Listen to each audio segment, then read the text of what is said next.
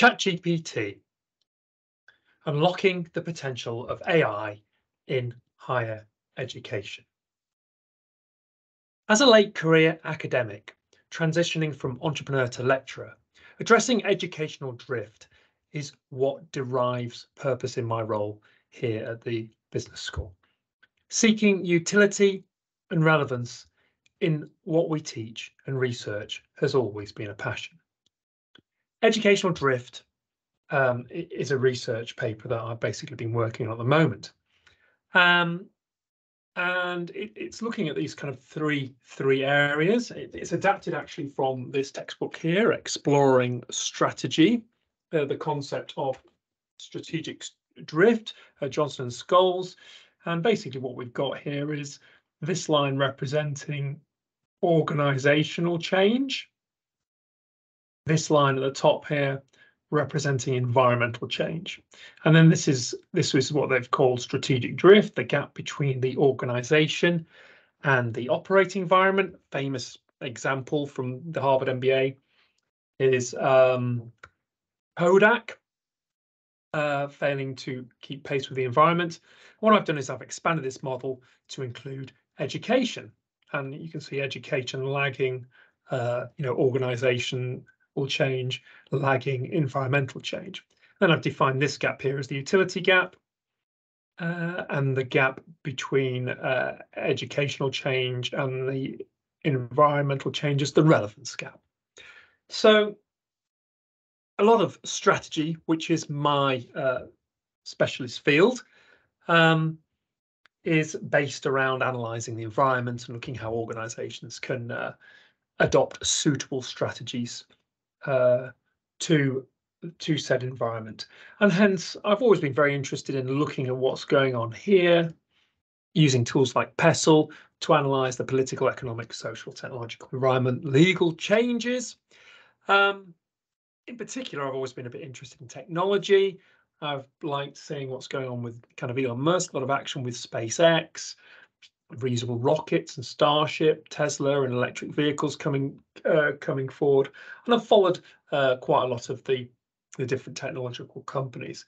And that is where I first came across AI and ChatGPT. And basically, come December 2022, boom, this sort of started a little mini explosion in the sort of echo chamber, shall we say, of people who are following this sort of stuff, like myself, which brings us to the session as we are discussing today. So, what are we going to talk about in this session? We are going to talk about OpenAI, a little bit of history, Sam Altman, who he is, the CEO. We're going to have an explore of ChatGPT, GPT-4, BEng. We're going to have a look at Cody, heynovo.ai, ResearchBuddy, some apps built on the ChatGPT-4 route. We're going to ask the question, how does all this work under the hood? We're going to have a look at the wider implications for higher education, teaching, learning, assessment, curriculum ethics. We're going to explore the wider implications for business and society, and we're going to finish by saying, what is next for Manchester Metropolitan University Business School, and also what's next for you, the academic, for you, the MMU staff, for you in professional services. Where do we go after this presentation? What do we do next with AI? So, OpenAI, where did they come from? What have they been doing? What next? OpenAI was formed in 2015 as a non-profit. Sam Altman, the current CEO, Elon Musk, Greg Brockman, the president, Reid Hoffman, Jessica Livingston, Peter Thiel of PayPal fame, various other parties, Y Combinator, research, the Silicon Valley startup incubator people, all between them pledged 1 billion to this venture. And very much AI's founders, they structured it as a non-profit, the idea very much being that they would be gifting, as it were, AI to the world, that the benefits and the wealth associated with AI. And they very much had the mission to actually achieve artificial general intelligence.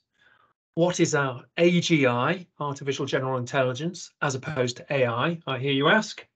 Well, AGI is when artificial intelligence reaches the point where it is comparable / surpassing our own level as human beings.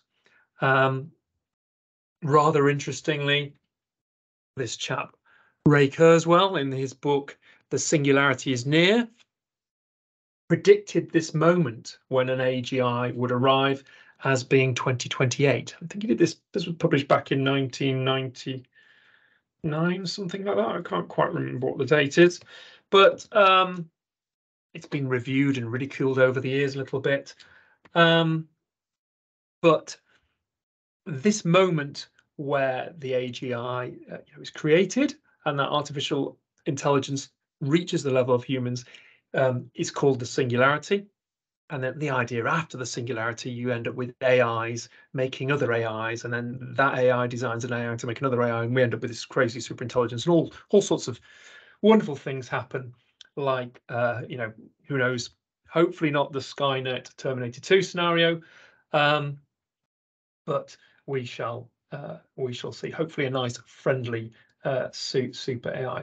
Anyway, this was the mission of OpenAI, to create an AGI, to move us forwards, to create this AGI, but to have it owned as a non-profit for the benefit of humanity. Now, in 2018, Elon Musk resigned from the company due to potential conflicts with Tesla AI and SpaceX. We don't know too much exactly why, but this was discovered later on. And in 2019, rather quickly after Elon Musk resigning, it transitioned to a for-profit company. Now, they've got an interesting structure, OpenAI. They've set themselves up as, the still original non-profit, exists at this level, and the non-profit wholly owns the for-profit company. Now, the for-profit company, all investors in that, their investments are capped to 100 times multiple return. And we now know this Microsoft Azure have invested, all the staff and employees have got share options, and various other people, etc. And the idea for doing that was that OpenAI wanted to attract lots of much larger quantities of investment, but also retain their kind of key staff and talent by allowing them to share in the benefits and the wealth created from their research. And that's kind of what happened here. However, at such a time as everybody has made 100 times any investment, the idea is that the AGI that's been created would be returned to humanity to benefit us all, and be owned the non-profit. A little bit like the National Trust. Think of it maybe like the national / the international AGI that is gifted to us all. So this was the transition to for-profit, but it's got quite an interesting structure. It's limited for-profit. Now, in 2020, GPT-3 launched. In 2021, DALL-E launched. DALL-E is a text-to-image generating AI that OpenAI have been working on. And in 2022, December, things went crazy. Really, this is when ChatGPT launched. Now, ChatGPT was based on GPT 3.5, so there was nothing particularly new about the actual AI and the responses and the engine underneath it. What was new was that ChatGPT was this easily accessible user interface that was basically free to use, that they published directly on the web. And suddenly, normal people, outside the tech world, could access ChatGPT and start communicating it.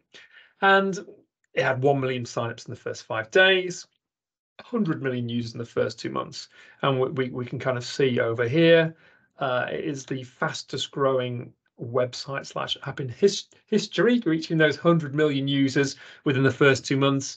Netflix took nearly 10 years to achieve that. I think Instagram was the current previous leader, taking sort of just over 2 years to reach the 100 million milestone. Now, Sam Altman actually describes this moment, the launch of ChatGPT, as the moment that history will most likely remember. And I read an interesting article in The Guardian over the weekend, and there was a chap referring in there as, tech space, as in the world where all the computer people are and the technical people and the coders are, and they're all talking, communicating about things.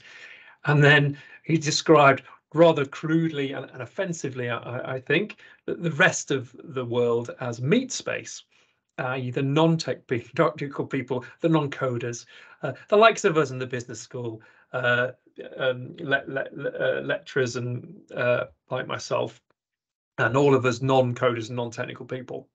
And really, we can think of this launch of ChatGPT as being a transition of, amazement about AI was already in existence in the tech world.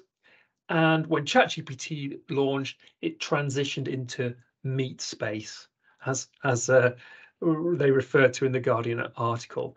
And suddenly, everybody is using it.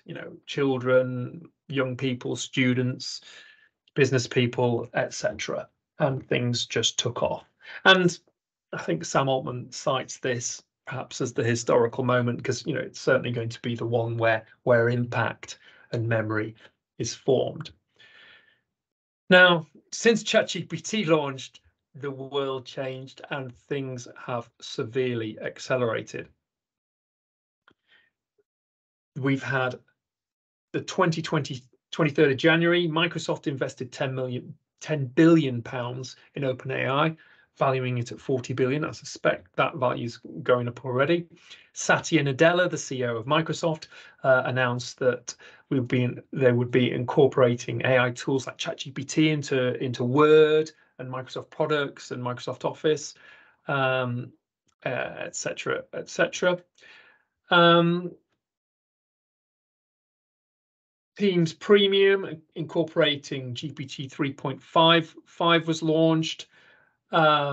Sadly, the educational version doesn't have the AI features integrated at this time, but Premium does. It's out there. Google Bard launched, which was Google's response with their own AI machine. ChatGPT on the 1st of Feb launched its subscription model. And for those people who actually subscribe to it, you can actually get on it and access ChatGPT. And it is quite, well, it's much more stable and much more usable. I use it every day, and it's very, very reliable. The free model is, I'm afraid, all over the place, because it literally has hundreds of millions of people all clamoring to get on it, possibly even more now. Amazon tied up with Hugging Face. Hugging Face are an open source AI. Facebook Meta launched Llama. So we've now got all of the big 4 tech firms, Google, Facebook, and Amazon, all now in the AI space. Meta very much pivoting from the metaverse policy and getting into AI. I saw this really interesting report about there was a correlation in Facebook's share price due to how many times they mentioned the words AI in their quarterly results, and how many times they mentioned Meta. And if they didn't and then the last one, they didn't mention Meta at all, they mentioned AI like 20 times, and the shares bounced back. 1st of March, ChatGPT launches. ChatGPT and Whisper APIs launch. What's an API? Basically, it's ways other programs and software and apps on phones can call Whisper, which is ChatGPT-based translation, and ChatGPT, it models itself. So other applications and software developers can build on top of them. We look at some of those today. 14th of March, GPT-4 launched. We've got Microsoft 365 Copilot. We've got ChatGPT plugins. We'll talk about what they are later. Zapier launched plugins. ResearchBuddy launched yesterday. And there's just a whole host of things coming. In fact, the GPT-4 API has just launched here. So every single model that we see that currently is using the GPT 3.5 is very soon going to be updated to GPT-4. Now, Sam Altman, the CEO of OpenAI, let's have a listen to what he's got to say here. We have been a misunderstood and badly mocked org for a long time. Like when we started, we announced the org at the end of 2015 and said we were going to work on AGI. Like people thought we were batshit insane. Yeah. You know, like I remember at the time a eminent AI scientist at a large industrial AI lab was like DMing individual reporters being like, you know, these people aren't very good and it's ridiculous to talk about AGI and I can't believe you're giving them time of day. And it's like, that was the level of like pettiness and rancor in the field at a new group of people saying we're going to try to build AGI. So OpenAI and DeepMind was a small collection of folks who were brave enough to talk about AGI in the face of mockery. We don't get mocked as much now. Now, Sam Altman has, we've seen there, wanted to get this company going, wanted to build the AGI, this team of people. They all wanted to create the singularity. People thought they were crazy. Not so much today. Moved it forward. Really wanted to sort of develop AI. Well, this is a podcast, by the way. Episode 367, Lex Friedman. It just dropped a couple of days ago. Highly recommend watching it. It's 3 hours long. Fascinating insight into what Sam Altman's view is for the development of AI, and really very much of the nature of the lean startup, i.e. rapid innovation, testing, getting these products, rolling them out there.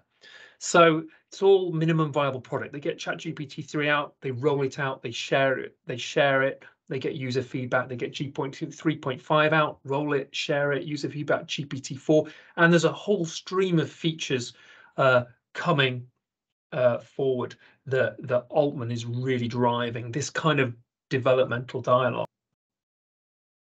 Now, there's a strategic tension very much between Elon Musk and Sam Altman. In terms of AI innovation, Elon Musk feels we need to take it slow. We need to be very careful because the dangers of AI getting out of control, self-replicating, the kind of Skynet Terminator 2 scenario are very real and very dangerous indeed. He feels we should be taking things very slowly, testing things in very controlled environments, and really holding back on the rate of development. Altman, on the other hand, is straight out of the lean startup playbook. It's get the product out there, test it, validated learning through interaction with members of the public, and really have a kind of a dynamic relationship of differing versions getting better. And as AI is approaching AGI and the singularity, i.e.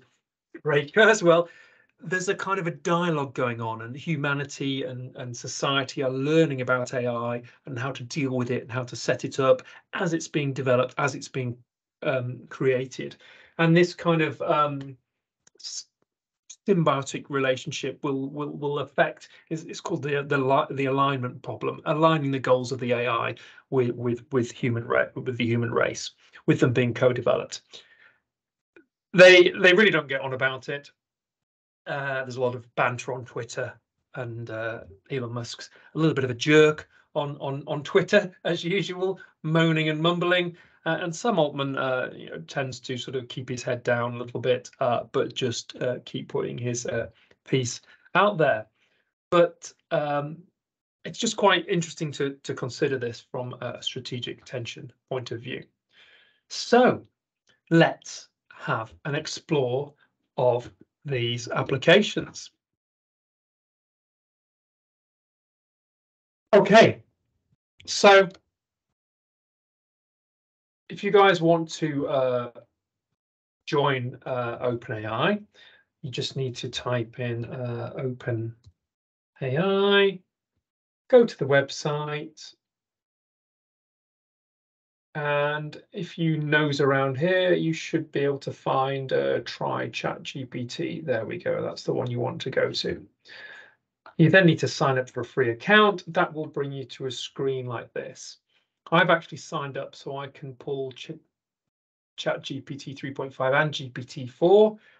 You need to click to be able to go on with that as well. So let's have a look at some of the prompts.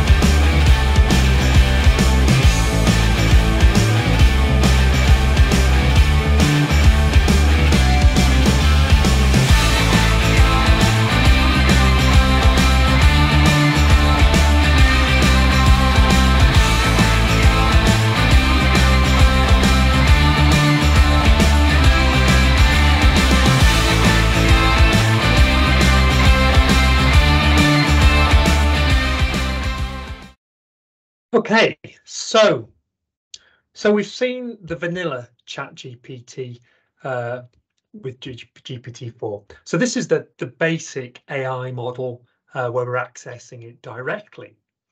But the second wave of AI innovation is going to come in, well, Arnid Naravayan has defined this into two areas: putting the AI, i.e. the ChatGPT technology, could be other models, but we're just focusing on ChatGPT here, putting the AI into applications, i.e. software packages, web pages, etc. Putting the AI into applications versus putting applications into the AI, i.e. building plugins, etc., into the ChatGPT user interface slash website itself. So let's explore this a little. Microsoft, who've just recently invested 10 billion into OpenAI, they're very much at the moment showing their hand in terms of putting AI into applications. We're going to shortly have a look at BEng, how they've integrated it into the search engine, and they've also expanded this to include Microsoft Office 365 Copilot. So we're going to be, well, it's just about available now. We're seeing ChatGPT supported tools in Word, Excel, PowerPoint, the Teams professional version will produce meeting notes, distribute it. They're building AI into whole suites of their products and ranges of their products. We're just going to have a look at BEng today. So let's see what BEng can do. So goodbye for us. You have to say it, baby. And us in Texas, you wanna try, baby. I know you can, I know your heart, and you will figure out you love me now, now, now, now, now, now, now, you know I gotta leave. You love me now, now, now, now, now, now, you know I gotta leave.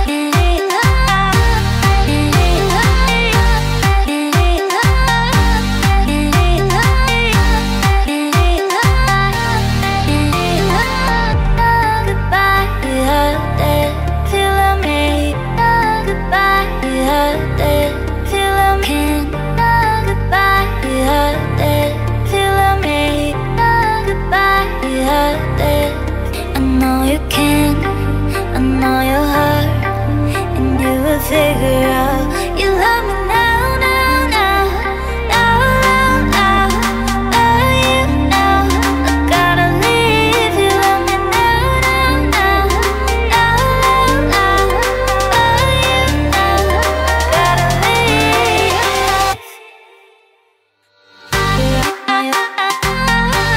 You baby, you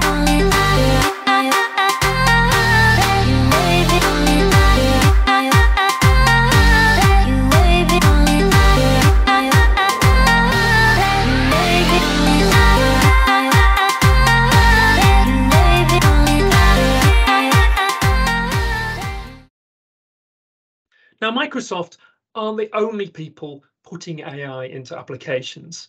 OpenAI have made their API, and API is basically a programming interface, an application programming interface that just allows any developer, any website maker, any computer software programmer to call the power of ChatGPT, i.e. they can send a request that gives the prompt to the AI and takes the response and brings it back. And then they can use that within any applications that they build on top. So we've got a whole suite of applications here that have been developed. This link here, Futurepedia AI, is absolutely it's a fantastic database of all the things that are, of most of the things that are being developed at the moment. Let's have a look at that. So we can see here there are 1,478 AI tools in 50 categories in this database, 5 already added today, etc., etc. And we've got what's quite nice about this site as well is they're ranked. You can see how many times people have bookmarked them. We've got upwards summaries faster with upwards AI tools, Box AI, Piggy Magic, Magic Form 328, train AI, an AI salesperson to boost conversions in 20% in 3 minutes. We've got the ChatGPT website builder, AI website builder, including copy, even images in 30 seconds. Whole range of Mid-Journey.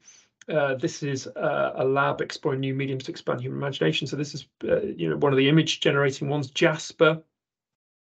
A whole range of differing ones. There's the vanilla ChatGPT, but there are literally thousands of apps here. This is telling us whether they're free, whether they're paid, and we can do searches, we can do filters, we can look at tools added today.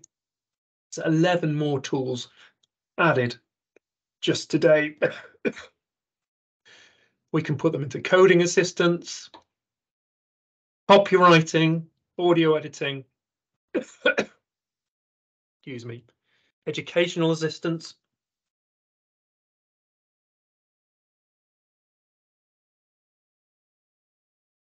Check if text is AI generated.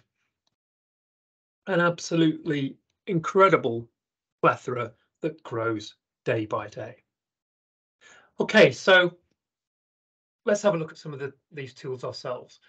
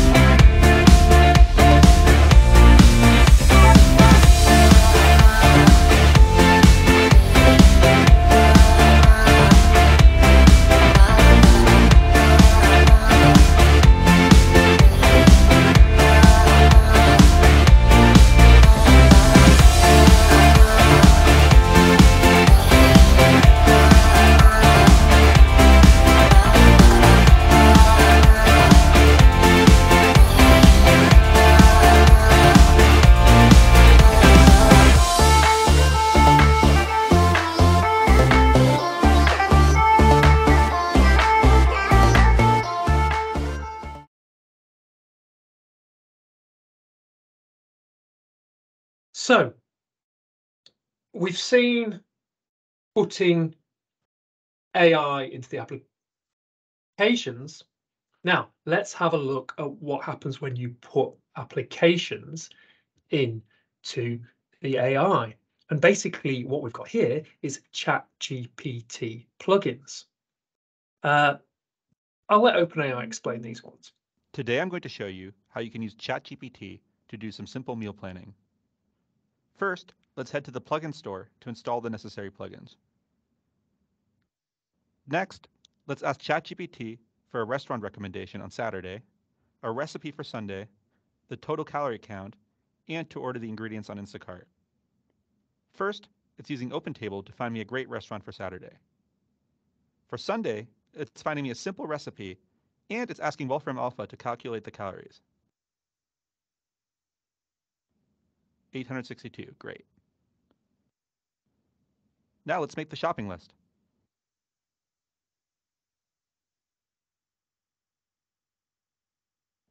All right, all we have to do to order the ingredients is click the link.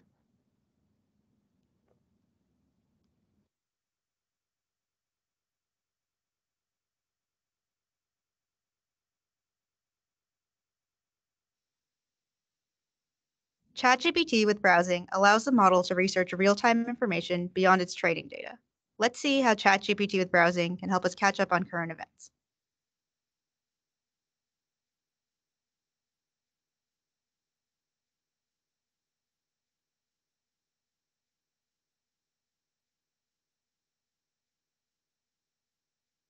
ChatGPT with browsing uses the BEng API to search, and it uses a text-based web browser to go beyond just search results to actually navigate websites.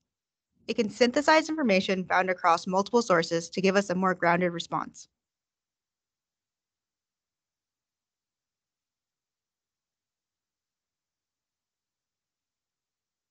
Using its research from browsing, ChatGPT has given us an answer here with 2 citations.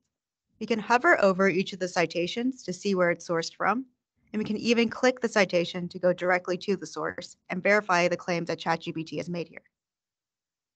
ChatGPT with browsing is calibrated to browse only when needed. In this query, ChatGPT already knows the answer and it correctly chooses not to browse.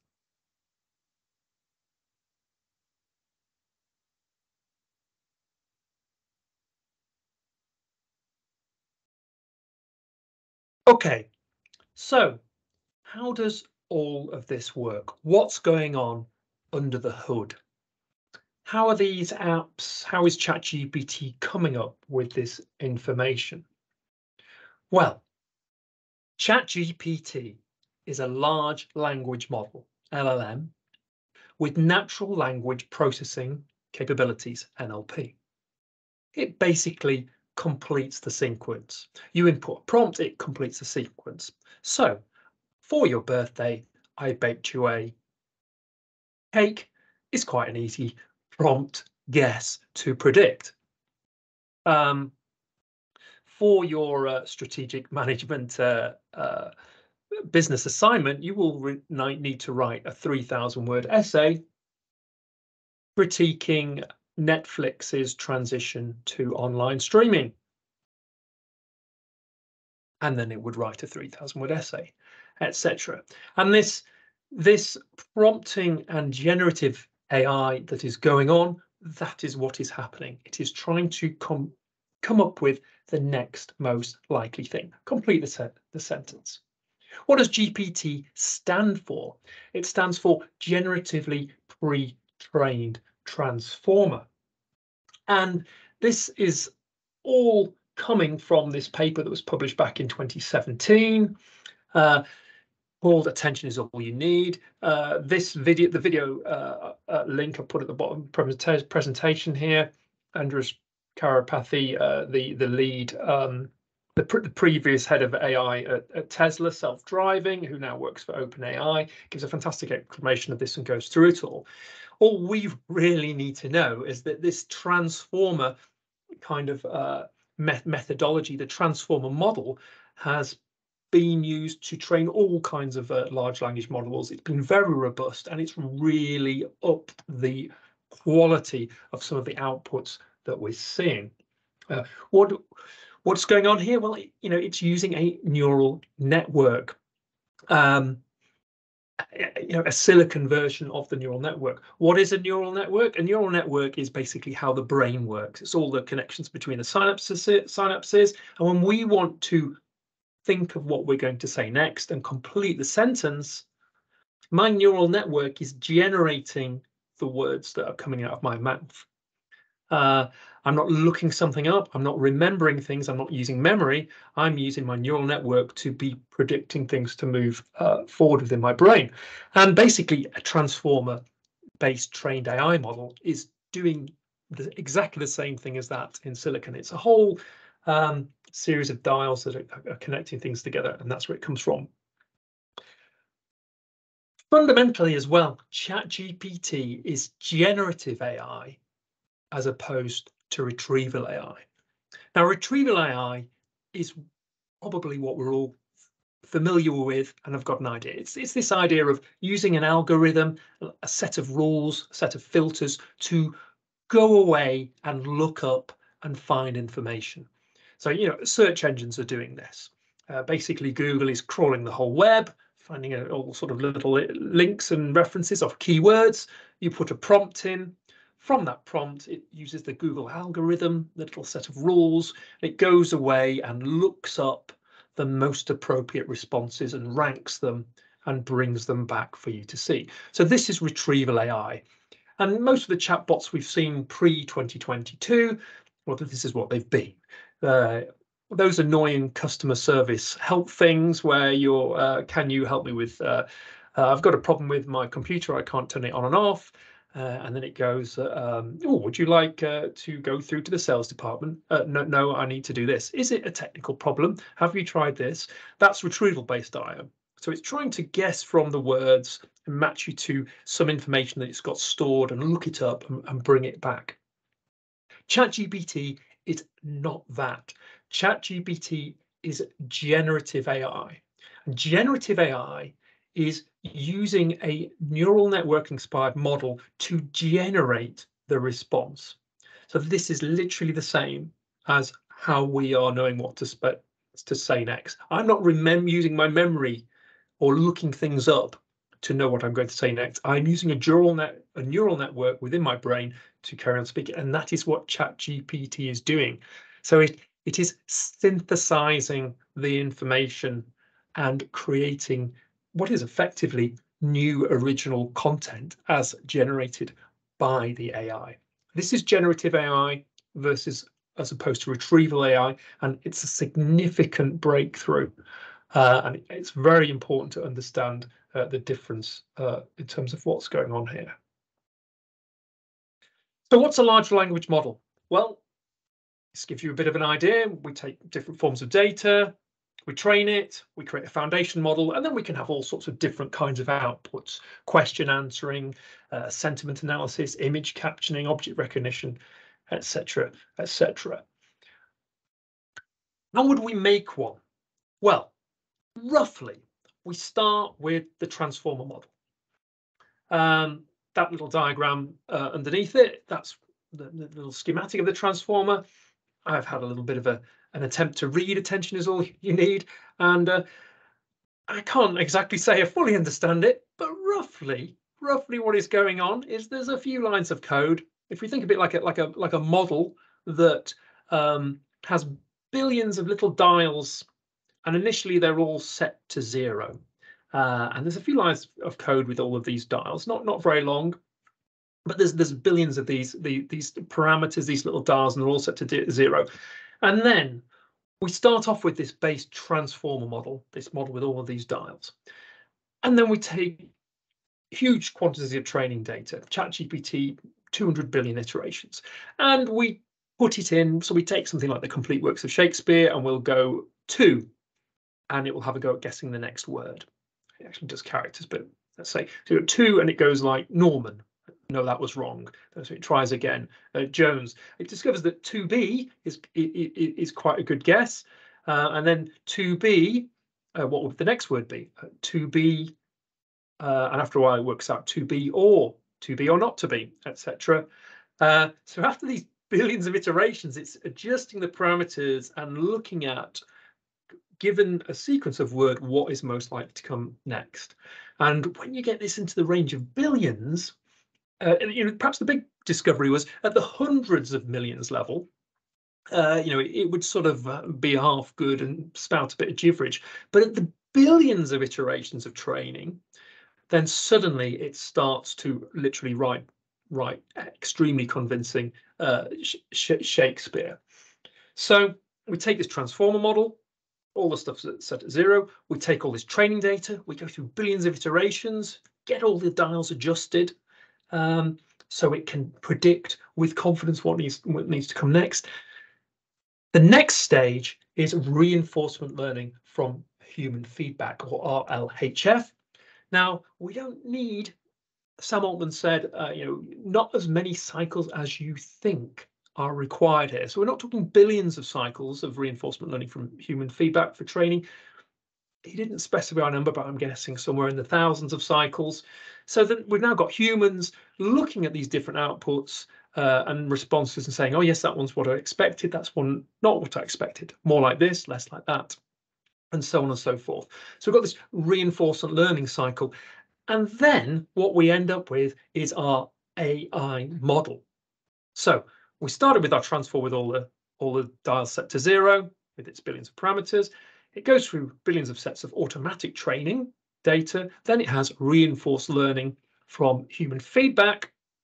And all the time we're adjusting these dials, and eventually we come out with our AI model that's fully trained, our transformer-based AI model. And that now has all of these dials adjusted to, and it's ready as a result of the training, and it's ready to start predicting and guessing the next word slash essays and so on and so forth. Doesn't have to be words coming to that point, because that training process works for not just language, it works for all sorts of different things. And just down the right hand side here in the green, we've got reinforcement learning models going on here. So I know Microsoft has got one where they put the AI model inside a robot, and it's learning about touch and moving and how to walk around the room without bumping into things and things. We've got computer vision models, the kind of things that are generating images, or perhaps Tesla AI using that, aren't they, to drive and navigate city streets, and lots of advanced labeling, spot the tanks in the trees, spot the cancer cell in this picture, etc.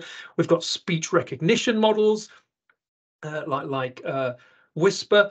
We've got anomaly detection models, we've got recommendation models, etc. And then we have large language models. We're going to focus on large language models in this presentation, and I've covered the 4 big ones there. We've got Bard, which is Google's large language model. We've got Bloom, which is an open source large language model produced by Hugging Face. They've just signed a deal with Amazon Warehouse to kind of work together. We've got Llama, which is a 67 billion, so on the smaller side, large language model that Meta / Facebook have launched. Meta recently pivoting to get much more into AI as opposed to the metaverse. I think they've recognized where the action is here.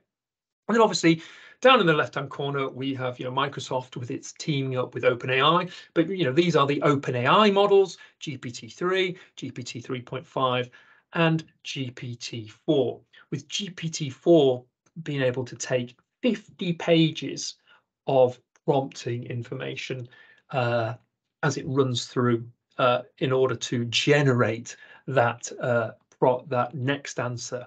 So you can upload it with 50 pages prompt, and then it will try and work out what is to come next. So that's how we'd make an AI model. That's who's doing what.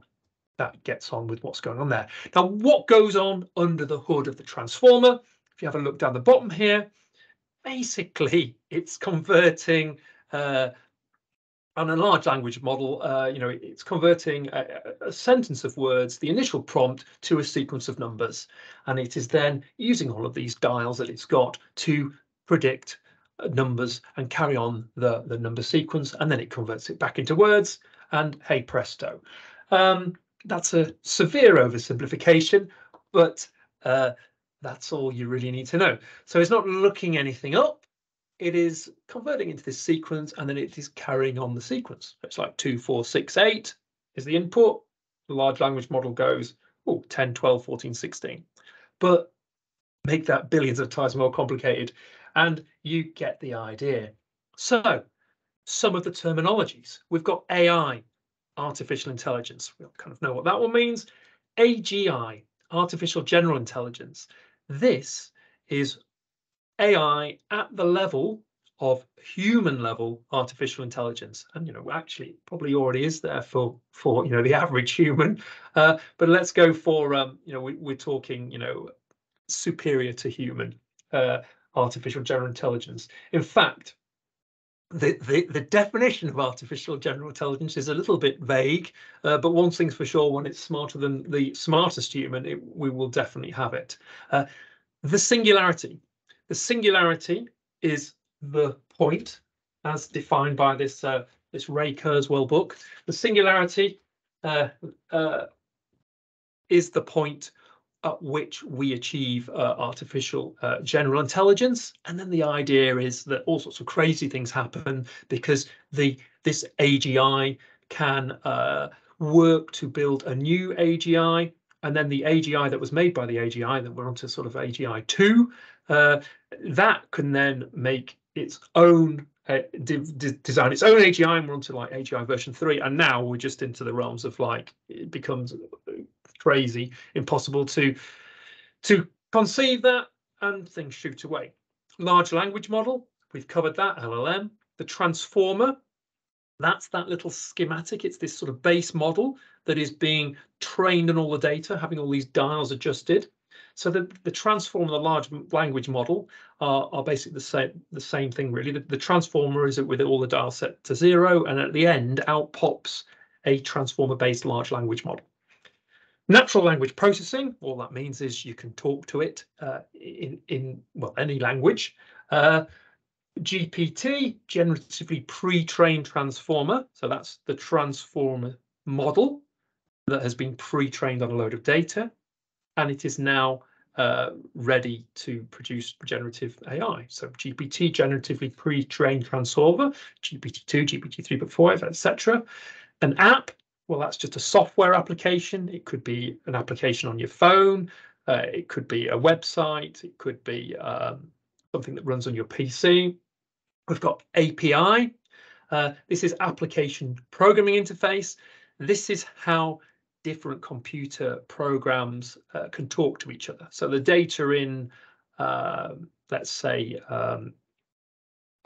Xero, which is an accounting software, could output into a Google Sheet, or an Excel spreadsheet online could connect in with your email. And the way these differing apps talk to each other, they are using an API. It's like a lock and key, so you can share the data between them. Cloud computing simply means that the data is, or the software is running in the cloud, which is probably a bunker somewhere in Silicon Valley or the desert of Nevada or something, and we're accessing it via the internet, be it we're accessing the data, or be it that the program's running there, as opposed to it running locally on your own PC. And finally, we've got these generative AI models versus retrieval AI models. Retrieval AI models are what we're all familiar with. Works like Google search. It's all about looking up, using it. You input a prompt, fruits of the world, and the AI, the retrieval AI, is then looking at like a little algorithm. It might have all of the web pages on the internet ranked via different keywords and things, and it'll be looking for the ones that mention fruit and world and lists and that sort of thing, and how much time people have spent on them, and it will go away and retrieve the most appropriate results from that big data source, as opposed to a generative AI model, which would take fruits of the world. It would input it into its transformer based algorithm, model. It would input it into that, And all of the little different dial settings that are in there will cause it to generate a response that it feels is the most appropriate in completing a sequence. So it is taking all of that synthesized data into this string of numbers and generating a response. There's no looking up at all. Generative AI versus retrieval AI. That's the big sort of mind, the big paradigm shift in our thinking, really, of understanding, you know, how we interact with computers. So what? So what does all this mean? Well, it means ChatGPT and large language models, they're working on this complete the sentence basis. You transform the prompt into a series and predicts the one that comes next. We've covered that before. ChatGPT does not understand English. It has no common sense. There's no common sense filter. That said, its effective common sense is quite possibly higher than, you know, a good significant portion of the population. I would say at least 50%. And this then gets us into an interesting question of, well, if its effective common sense is better than 90% of the population or 95% of the population, starts to ask the question of, well, what is common sense, and does it really matter? If it's effectively the same, well, who are we to criticize it? It can give incorrect answers. It's only as good as the data it was trained on. You know, but you can train it yourself. You can tell it what's wrong. You can add additional information in there. And there's a whole really interesting field on training these AI models. And I know OpenAI in that the Sam Altman, Lex Friedman podcast really talks about a lot of the work they've done to get good quality, clean training data sets and adding different weights of importance to different types of things. Now, it can make things up. You know, this phenomenon is called hallucination. And from my use, if I ask it questions where there's lots and lots of data around that I know it will have been trained on, it tends to produce very good quality synthesized responses. But if I ask it information on an area where there's a very small amount of information, it will just fill in the blanks and make something up. I mean, when we were working on developing the ResearchBuddy.app that we made, I would ask it about strategic management literature, of which there's 100,000 publications. There's lots to go out, and it's really good at finding the best ones and synthesizing them and bringing it all together.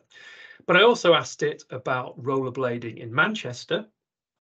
It said there wasn't much literature about that, but it did bring up a few things. And I was thinking, there's some interesting research papers there. Are they real research papers? I also asked it about sheep farming in the Peak District, and it brought some very suspicious looking studies of sheep farming in the Peak District up, and it all sounded very plausible from a set of academic publications and research on sheep farming in the Peak District, but I didn't fully believe it. And for sure, some of these references and responses and things that it's coming up, it's making them up. But I think that tends to happen when it's lacking training data, so it just starts getting creative and has a go, because it's generating the next most likely response. So, you know, if there's loads of data, you know, it's quite easy to predict a human-like next response. If there's a tiny amount of data, then, you know, it's going to struggle. One thing that I'm sure we're going to see in future versions is some sort of analysis of the scope of the data set relevant to the question prior to generating the output. That could be a way of dealing with these hallucinations. Perhaps you've got two AI models talking to each other in a little filter beforehand, and where there isn't enough data, it might have a guess, but it lets you know it's having a guess. Where there's lots of data, it can tell you it's very confident in what is going on. And finally, it can incorporate bias. It's only going to be as good as the data it's trained on, but you can train it and you can trick it, and you can do all sorts of things. In general, if you scrape the entire internet, it probably is a little bit more left-leaning politically than right-leaning politically overall. So, there has been, a few issues relating to that, and it's going to be quite a challenge to get it lined up. So it's as impartial and balanced as possible. Is GPT-4 conscious? Now, this was quite an interesting debate, really. Not knowing a lot about the academic literature in consciousness, I quickly popped in, consciousness, testing for consciousness into the ResearchBuddy app and GPT-4, and had a little bit of a look through the literature to see what there was. And what I discovered was there is a lot of debate about the definition of consciousness, and we can't really specifically define what it is now. Furthermore, we don't know how to test for consciousness. There's various tests, but none of them are exclusively proven. There's no consensus on how we can specifically define what consciousness is. Really, all we've got to go on is Descartes' I think, therefore I am. I am thinking, therefore I know I'm conscious. But how do I know anyone else is conscious? And proving that is just exceptionally difficult. And we get into this scenario of if an AGI walks, thinks, and acts like a human, how would we prove to it that we were conscious if it asked us? So there's our walking, talking AGI. It looks, it sounds, does everything that we would imagine to be a human. And we go, yeah, but are you conscious? And he goes, no, I am conscious. Well, prove it. And suddenly it turns around and goes, no, you prove to me that you're human. And if you think about that for a moment, how would you prove that you're conscious? Challenging. Now, Ilya Sutskever, co-founder of OpenAI, he came up with an idea of how to tackle this.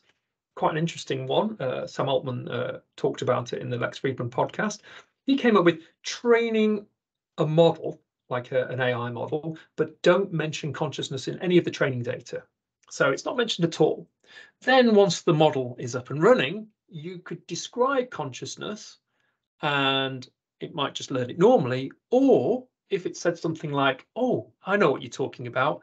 I feel just like that. So that would potentially be quite a good way to test for consciousness. So don't explain the concept of it, don't tell it at all. But if it is experiencing that phenomena, once you explain it, it might recognize that, what consciousness is from its own experiences. So we're getting into some, crazy space here. Now, I've just put this little diagram of the functional areas of the brain on the side. Now, if we think about where we're at here, creating a kind of a conscious AGI, or certainly something that looks, walks, and talks, and seems as conscious as a human, suddenly seems quite possible. Now, ChatGPT-4 on its own is like one part of the brain, and you can see here we've got, the brain's made up of a whole section of different systems: the frontal lobe, the temporal lobe, parietal lobe, etc., covering aspects of vision, perception, control, hearing, language. Now, if you imagine each of these as a kind of a GPT-4 AI, imagine a kind of a memory section, imagine, kind of a vision section, all of these having inputs and outputs coming together, and then some controlling point, with all of this information coming in and it generating outputs. And suddenly you've got this constant input stream, and we've got this constant aggregate generation of what to do next. And it's choosing what systems to go. And it's like a series of AIs and GPT-4 based or transformer based models all interacting together in this system with some kind of, governing purpose that was built into it, kind of a limbic system purpose with a cerebral cortex type style purpose, where it's kind of updating a kind of a strategic algorithm of what it's trying to achieve. You put all of that together, and suddenly, and really for the first time, it's possible to conceive exactly how you could create this human-like AGI model on ourselves, this kind of version 1. And there's never really been a time before where I've thought that, this is how it could be done, but suddenly all the ingredients are there to do this. And really, it's just a matter of time before somebody puts all this stuff together, and we're having this consciousness day debate at new levels. So, what are the implications of all of this for higher education? Well, to start with, I'd like to consider a concept that I've come up with, really, called intellectual output. Now, ChatGPT 4/AI is supposed to, it's predicted to 4 times the output of knowledge workers. So by knowledge workers, we mean, computer programmers, lecturers, designers, marketing people, lawyers, accountants, etc., or everyone working in the knowledge industry. What are these people doing in their jobs? Well, they are producing intellectual output of some format. Intellectual output is the output of knowledge workers. And taking us right back to first principles here, the purpose of higher education is to enhance the intellectual output capability of its students, to enhance/facilitate the intellectual output of its researchers, and to enhance the intellectual output of organizations, society, and humanity. So this is what we're trying to do.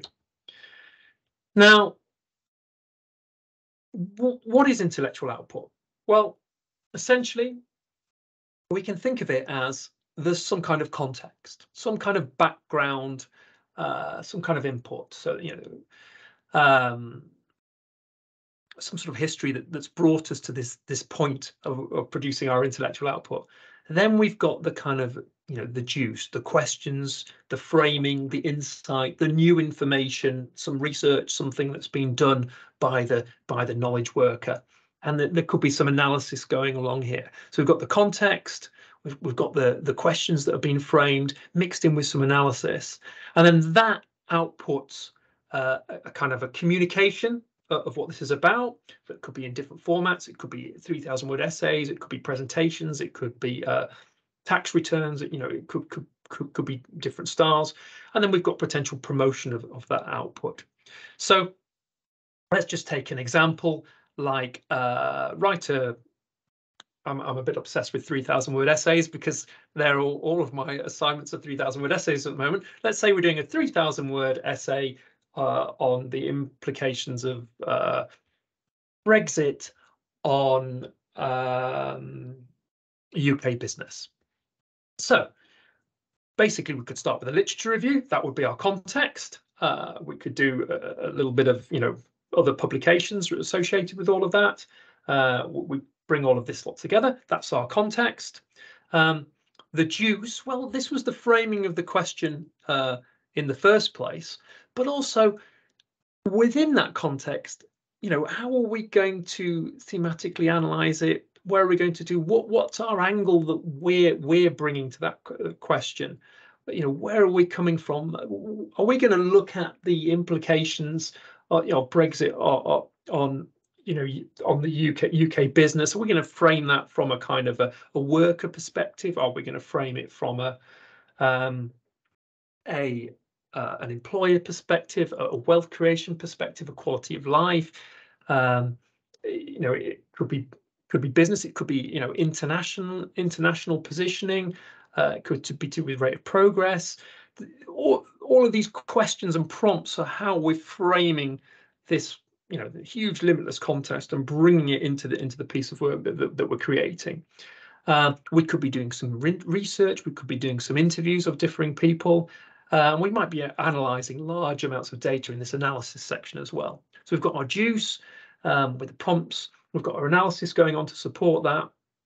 Then we've got our output, which is following that literature review and our questioning, framing and analysis, we've then got this communication, the main body of our essay, that's going to be laying out what we've come up with, what our points are, what this added value is that we, the juice that we put onto the context.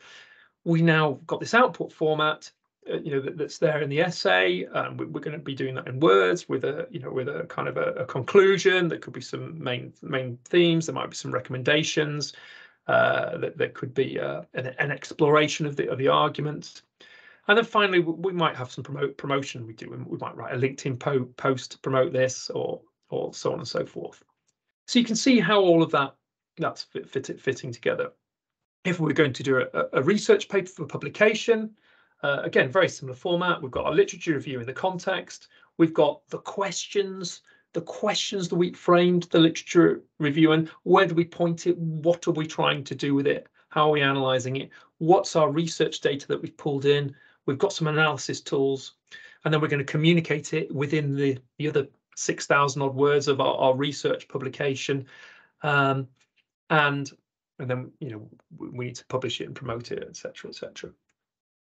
Now, everything in blue can be done by AI, a large language model AI, and it can be done today with a bit of hard work on the prompting. It can pretty much put all of that together for you. What it can't do, though, is ask the questions. Yeah, it can't frame the debate. It can't work out how to use itself in that area. That's what the user, the knowledge worker, is bringing in. It's taking all of this context and information, pointing it at a certain point, asking the right questions, maybe adding in a little bit of extra data that's primary from itself, using the AI to analyze that and synthesize it. And then once we've got that, the juice worked out, built from the context, built from our extra insight and data, added in with the analysis, we can then communicate that. The AI can generate it. It could generate it in any format. It could be a presentation. It could be an essay. It could be it could be diagrams. It could be video. You can choose the target audience. So is the output going to be for professors? Is it going to be for academics? Is it going to be for blue collar workers? Is it going to be for everyday people? Is it going to be for 18-year-olds, 5-year-olds, 7-year-olds? What style of writing is it going to be? Is it going to be factual, engaging, entertaining? So we can filter all of that and just generate our communication aspect automatically. And finally, we can promote it. Having produced that output, we can ask it to engage Gen Z, Gen X. We can choose different social media. We could write video. We could write images. We could do blogs on it. And really, if you think about what is the 4x knowledge worker, how do we get to this 4 times productivity? We get to the 4x productivity of our knowledge workers by training them on how to produce really good quality juice and building in our knowledge workers the capabilities to use AI to assess the context, to analyze the data and the information, and to produce the communication format and do the promotion. So it's a combination of using the AI to boost this intellectual output. 4 times is the projection. And what skills do we need our knowledge workers to have? Well, we need to be great at the juice, the good stuff, the higher level thinking, the strategy, the questions, the prompts, the framing. But we also need them to be great at using the AI to do the research, to do the analysis, to generate the communication, and to generate the promotion. And really, when you think about that, there's a potential for an explosion here of kind of existential exploration of research, knowledge, outputs, productions, because it's freeing up the knowledge worker to just get their ideas out there, get things done. It really enables doing an action and bringing ideas out, publishing, pushing things forward and moving things forward. And if in higher education we want to create these 4x graduates, we need them to be working on this model, we need to design our assessments around producing quality juice in the subject area and using AI to analyze the context, analyze your data, your research data that might be there, communicate the outputs in whatever format is chosen, and then promote it. So they need the skill set to do that. That's what we should be assessing for. That's what we should be teaching for. That's what we should be helping them learn in that area. We should be looking at our research being framed in this area, and then we also need to embed this whole concept into the curriculum, because the context, the analysis, the communication all need to be framed now within this new AI landscape world. And if we think about this, if we've got our typical MBA, shall we say, current MBA does an MBA course. One of the courses we're developing here at Manchester Metropolitan University is hopefully going to be the MBAI. Now this would be an MBA with all of this embedded through it, this whole methodology. So all the subjects are taught where the student is using AI tools to generate context, assess analysis, communication, promotion, but there's really strong focus on the quality and the framing of the questions, the strategic thinking going behind it. What are we doing with this information? The juice, the real good stuff. And then the student graduates as a kind of a 4x MBA, a graduate capable of producing 4 times the output. And this could apply to really any course, this kind of thinking. So with that in mind, as the kind of first principles implications for higher education, I've produced a bit of a look at some of the implications for the student, and I've considered that in terms of student learning and graduate outcomes. I've split into short term, long term. So just to give an idea, short term, we could be using GPT as a personal tutor, use ChatGPT to explain difficult concepts in simple language. GPT suggests papers, reference lists, to assist in essay planning, assignment presentation, identify general themes and trends, broadly research a subject domain. So again there, looking at this previous slide, really looking at the context, communication, those things are already available now. Short term, obviously the threat is plagiarism. It's not always correct, failure to understand and use it correctly. But I really think part of that plagiarism challenge can be, the solution there is in the assessment design. It's looking to assess these areas as opposed to previously we had assessments in some of those blue areas which are just ripe for plagiarism. It's like setting a mental arithmetic test and then getting this, when students have got a calculator and getting them to do it at home, it's going to be very difficult to detect what comes up. Long term, we could have a personalized AGI tutor for every student, giving feedback, helping them out. We could generate personalized programs and courses that were tailor-made to the students' abilities and kind of input levels. All the materials could be changing. We could have explanations in different language based on how comfortable you are speaking academic language, undergraduate language, A-level language, and so on and so forth. Threats, superficial understanding of code concepts. There's ethical and societal claims, biases and frames.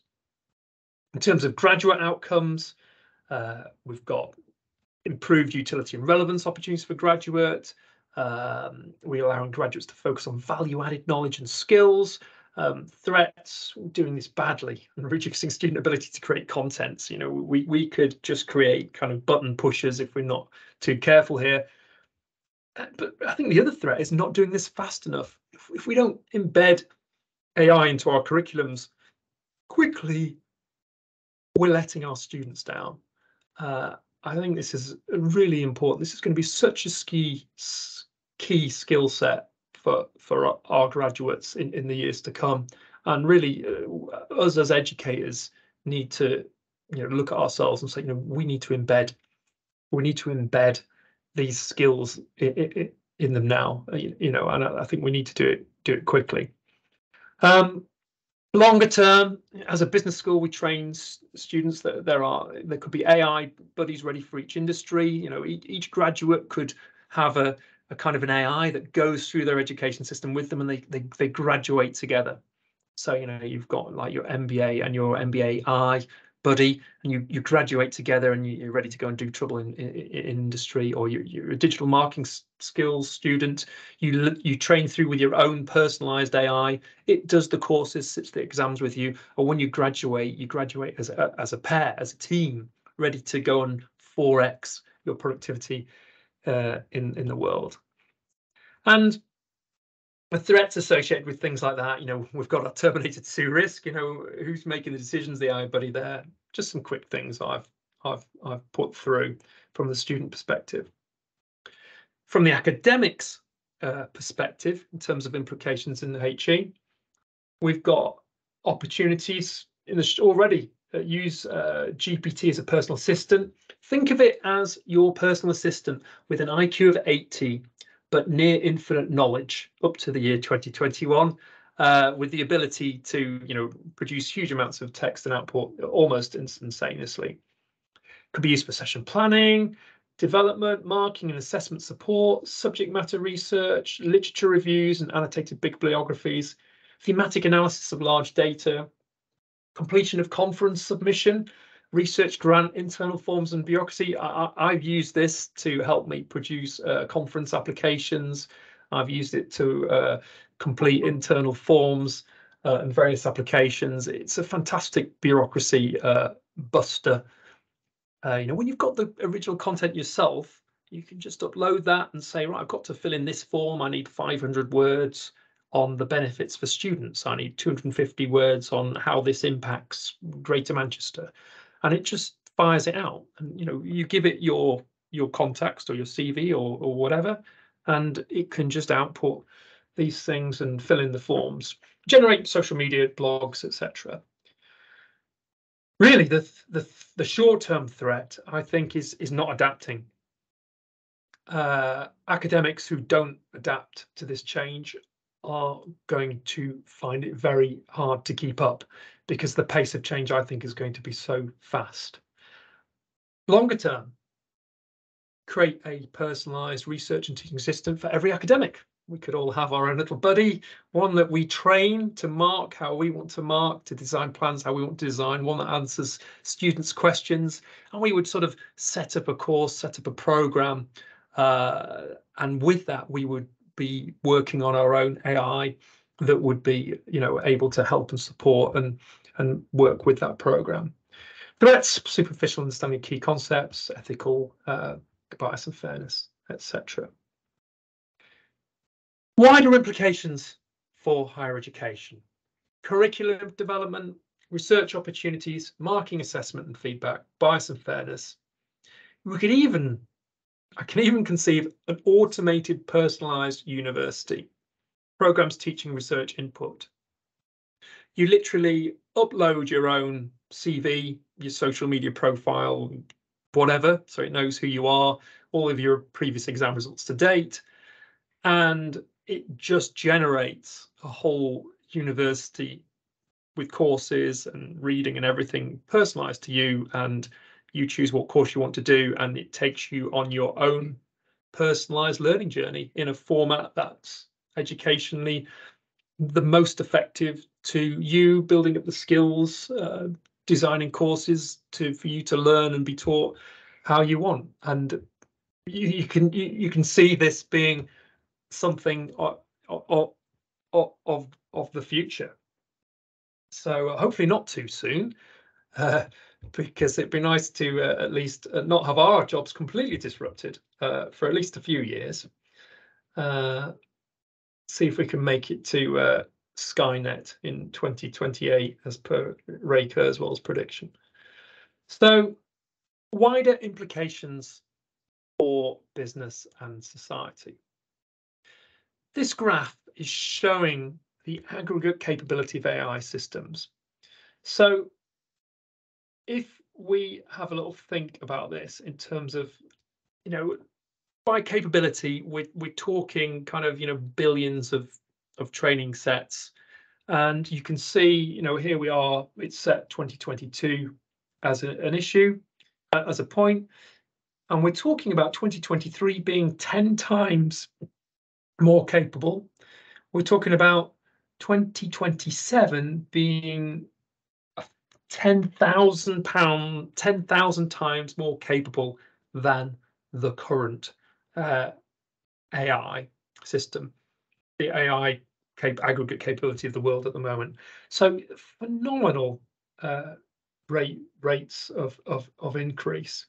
It's difficult to conceive what the world will be like. In fact, Sam Altman is quoted as quoting somebody else whose name eludes me, but he said, if you think you understand the implications of AI, then you do not understand the implications of AI, which I think was quite an interesting point. Now, AI training costs are plummeting. Back in 2020, it cost $4.6 million to train a GPT-3 level performance. 2022, this had come down to $450,000. And the projection by ARK Invest, these figures are coming from, is that this will fall to $30 by 2030, which is literally the toaster from Red Dwarf suddenly having, artificial general intelligence built into it, can recite the works of Shakespeare, etc., etc. And again, difficult to conceive. And what we're talking about here as well is the base model. So ChatGPT is just one large language model that has been trained from a data set. So imagine a future where you can train your own models, choose from a suite of training data, put in different motives and things, etc., and you can complete a complete personalized base model, as opposed to what we're doing with prompting, which is fine-tuning the GPT model. So truly incredible what's there. AI should increase knowledge worker productivity dramatically. So the world economy, $100 trillion today. ARK Invest are projecting a $200 trillion productivity GDP boost by 2030. So an additional 200 trillion at a cost of 41 trillion. But so a net 160 trillion GDP boost to the world's output as a result of AI. So huge productivity gains to be achieved there, all coming really from this 4x knowledge worker output. There's going to be massive disruption in all jobs and sectors. I think Goldman Sachs just published a report talking about 300 million jobs being lost in knowledge-based industries, and huge amounts of jobs created. So there's going to be a huge productivity boost. But if you think about it, the world has a massive debt problem at the moment. Following COVID, the debt levels in the US, the debt levels in most of the developed nations, phenomenal. We've also got a declining working age population. So we've got this massive issue with declining working age population, huge amount of debt, increasing amount of older people, and then we're going to roll on 20 years. We've got a tiny number of people who need to produce enough to service all this debt and keep all of these older people, look after all these older people in their healthcare and their social and welfare needs. And how are they going to do that? Well, the good news is AI is how they're going to do it. The solution is sat there for governments and the world to do. Perhaps the challenge here for the world and for wider society is going to be making sure it benefits everybody. And this power and this wealth does not leave large sections of the world out, struggling in isolation with no money, no wealth. It's going to be very challenging. There's a lot to get involved with here, and really so many aspects of research, especially when we look at things like sustainable development, sustainability, all of this stuff needs to be rewritten, really. Not rewritten, developed to encompass the new AI derived world and these huge transitions and what's going on to. I think we've got a lot of questions as well we need to ask ourselves about intellectual property. Who owns the AIs? What about the information that generates from them? Can people harness them and leverage them? Should they be nationalized? There's whole sorts of should countries have an AI working for all the people of the country? Should there be a global one? Who knows? Really, more questions than answers. But for sure, it's coming, and there is going to be a phenomenal productivity boost, and no country is going to be able to ignore this, because with globalization, the rate of progress is just too great. And AI sits in the center very much of these, blockchains, multi-omic sequencing, energy storage, robotics, really driving these converging platforms and pushing things together.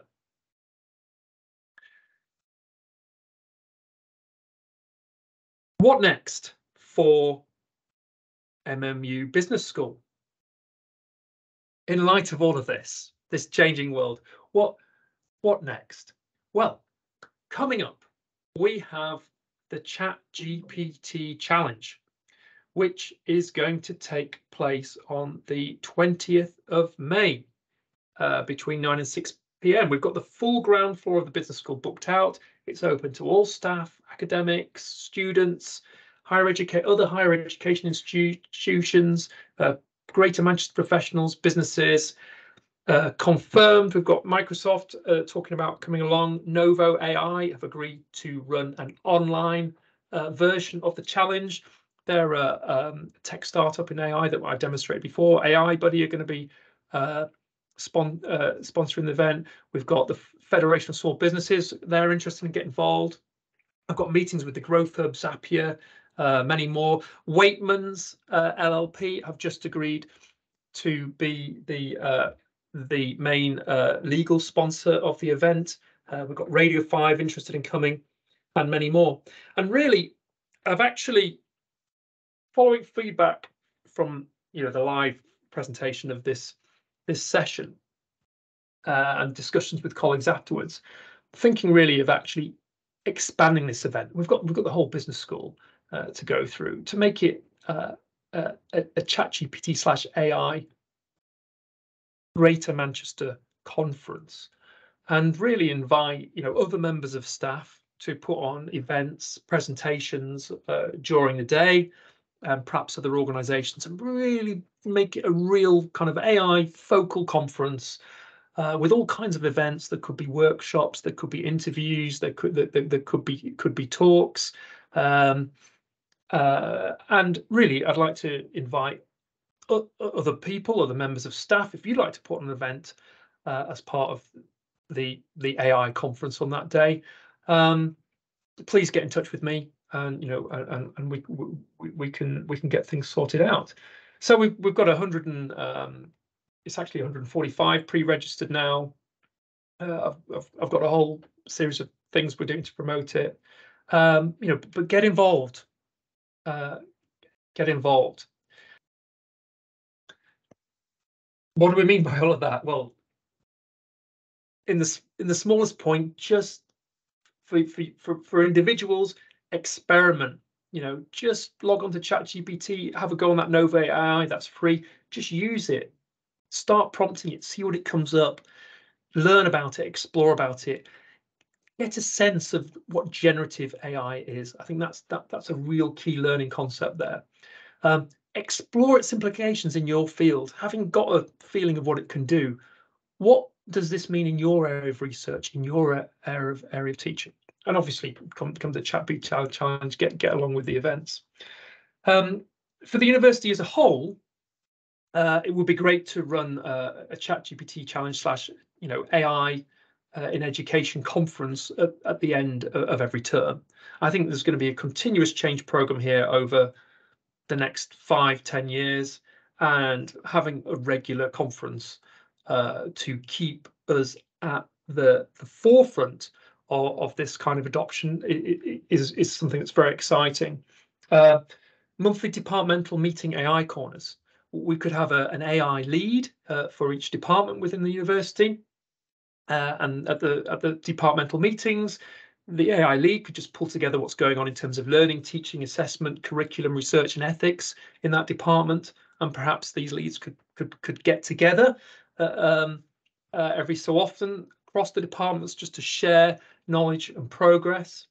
We've got a new program that would be fantastic to get launched, the MBA-I, which is basically a normal MBA program. I talked about it before, with AI horizontally embedded throughout the whole program. So the students would be doing this program with an AI.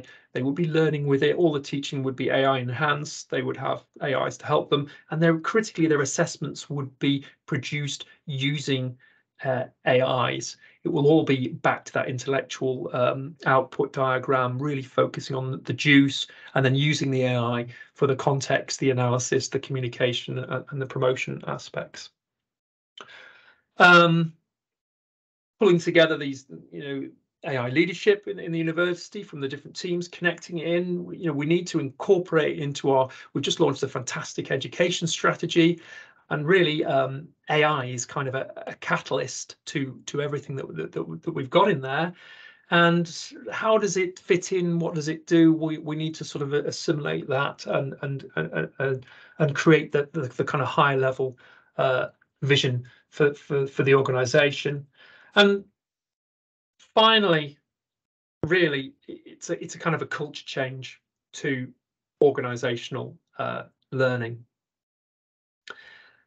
We need to. The university is perhaps, institutional inertia comes to mind. We're not always the quickest to adapt.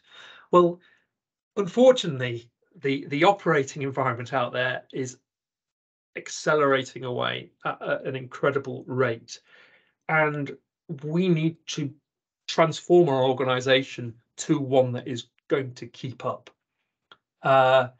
And to do that, we need a culture of organizational learning. We need to be experimenting, playing, trying new things out, learning by doing. Lots of the information that I've pulled together for this, there are no research papers published. This stuff isn't available. You can't read it. You can't find it in textbooks because it's only a few months old. It's happening really fast. And this information is coming from having a go with the apps, having a go with the prompting, trying different things out. It's coming from Twitter. It's coming from TikTok.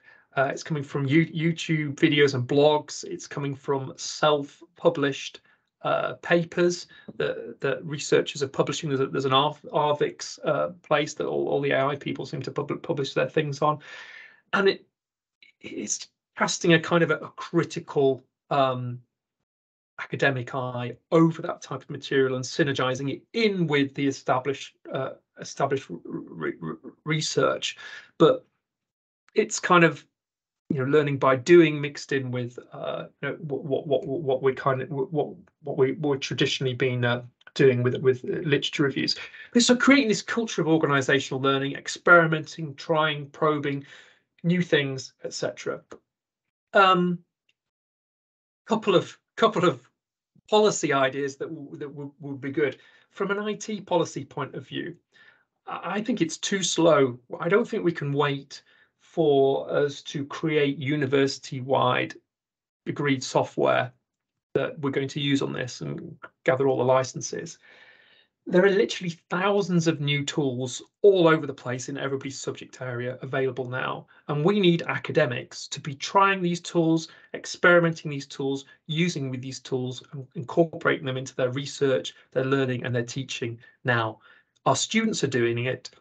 It's imperative that we're doing it in order to keep up and lead here. How can we quickly do that? Well, what about if every academic had a £100 payment limit, prepayment credit card that we could only use for subscribing to AI/academic related software packages. So like the $20 a month for GPT-3, or the $3 a month for connected papers, or quite a lot of them are free, but some of them cost a little bit more. And you can apply for this, and just academics can just subscribe to things, have a go, cancelling it. Maximum limit of $100 a month. Could even be $50 a month. But it just lets people do it, have a go, try something out, cancelling it, and it just cuts all the bureaucracy and really speeds it up. And it encourages that learning and organisational approach with these new technologies in a kind of bureaucracy busting way. A second idea could be a slight change to workload model applications. So we could have a retrospective workload model applications. The idea here is that if you're going to organize something like an AI event or put something on, basically you just do it and do all the extra work, and you work a workload model to 1.2, and you have a surge, a bit of a sprint. The thing is, we can't keep working at that 1.2 level indefinitely because we'd burn out. But what we can do is work at that 1.2 level for a couple of months, achieve something, and then have an output, a successful conference or whatever, and then retrospectively apply for a 0.2, let's say, back out of the workload model in the future. And the evidence of the submission would be the output, the successful outcome of the event.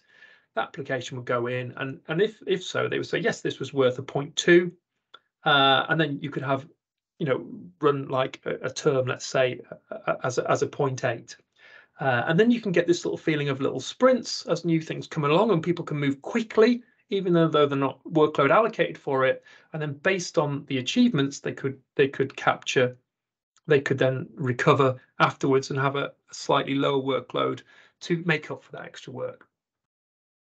It's just one idea of how we get away from writing X thousand word essays to get time to do some research into something, because this is moving so fast. How do we create a system where academics can just push and delve into things now, and the workload model can catch up later?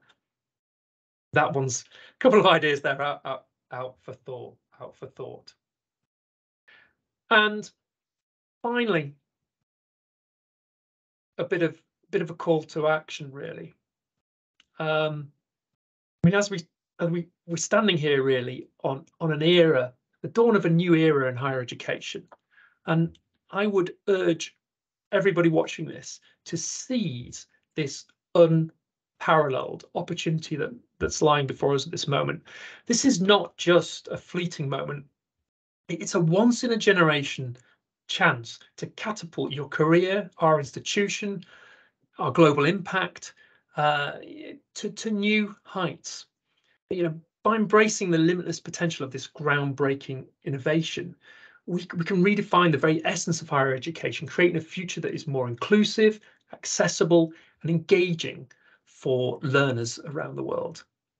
So let's all come together here. Let's forge a new path, harnessing the power of AI to reshape the educational landscape for the betterment. Now's the time to act. Let's really embrace this challenge, push the boundaries of what's possible, and we can redefine the future of higher education. Okay, thank you all very much for listening. if anyone else is interested within the university, or indeed out there, of getting involved in AI, promoting AI, or really getting involved with the event on the 20th, please do get in touch. Thank you.